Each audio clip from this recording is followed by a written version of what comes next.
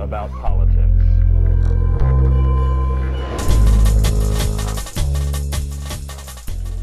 Hi, my name is John Brakey, and this is the Trust Vote special report regarding new technology in the voting systems of the United States that I think you're going to find very interesting.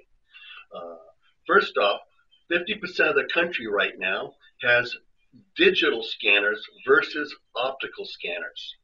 The optical scanners is the old system, and that system worked with a system called Mark Sense technology. If you remember that when you were in school, when you took the Iowa test, you used a number 2 pencil and you filled in a bubble. And then that was read by a machine, an optical scanner, that basically bounced light off of a piece of paper, and where you made the mark, it did not reflect, so it sensed that was your decision. Left no evidence behind. The new system is digital scanners. Digital scanners is that when you put your ballot into the digital scanner, it then makes a copy of it, digitizes it, and then uses the copy that it makes to go ahead and create a cast vote record that puts the results out. That image is an exact image. And so basically what that means now is that in this country something very good has happened.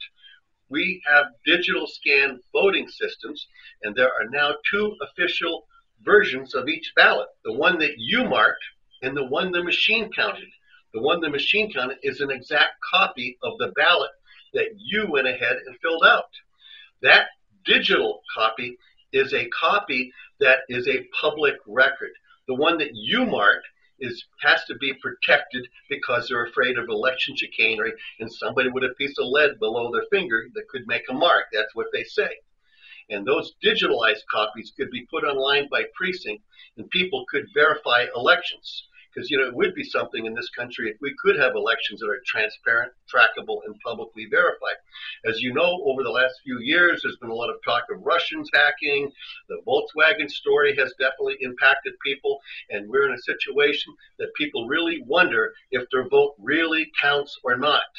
So basically, that these images are very, very critical in order to have elections that we would say are transparent, trackable, and publicly verified.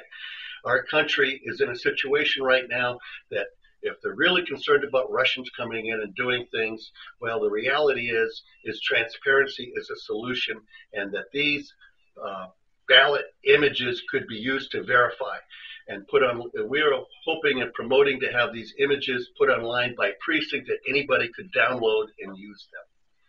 Anyway, this is John Brakey signing off for Trust Vote, and for more information, go to our website, which is auditelections with an S, USA.org.